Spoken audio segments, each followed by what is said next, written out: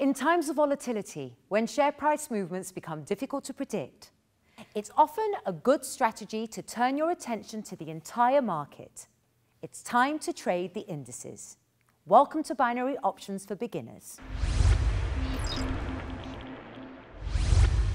It's much safer to trade indices in relation to particular sectors.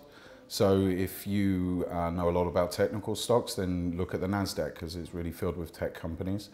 It takes away a lot of the volatility because where one company may be not doing so well in that sector, the others will pick up.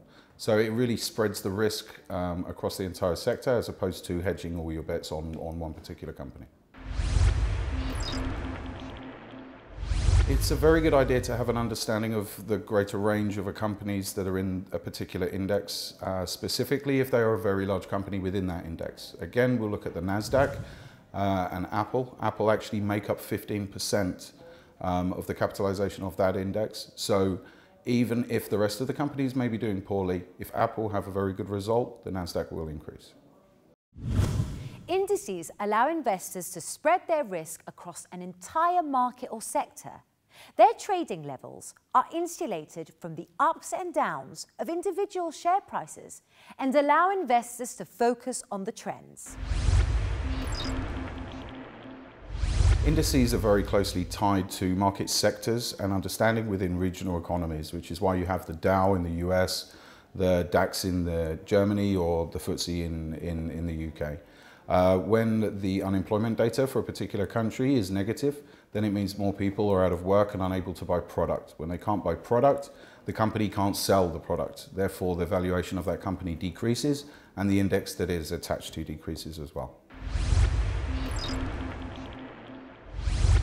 There are many correlated trades that you can place when trading the indices, most specifically the currency that's tied to the particular index that you're trading, and also, for instance, oil, especially with the American economy. If the Dow is increasing drastically, then there's going to be a greater requirement of oil consumption, not only to manufacture the product, but logistically to get it around the country, to get it in the hands of consumers. Indices are very closely tied to economic data and also general sentiment. So when you see CPI or the Consumer Price Index rise in an economy, you know that company or companies within that indices can actually sell their product at a higher price, therefore making them more profitable. So obviously their value increases and their position within the index increases, and then the index increases. Trading indices as binary options requires study. Take a long view, research the companies in your index, and trade the trends. Thanks for watching Binary Options for Beginners. May all your trades be in the money.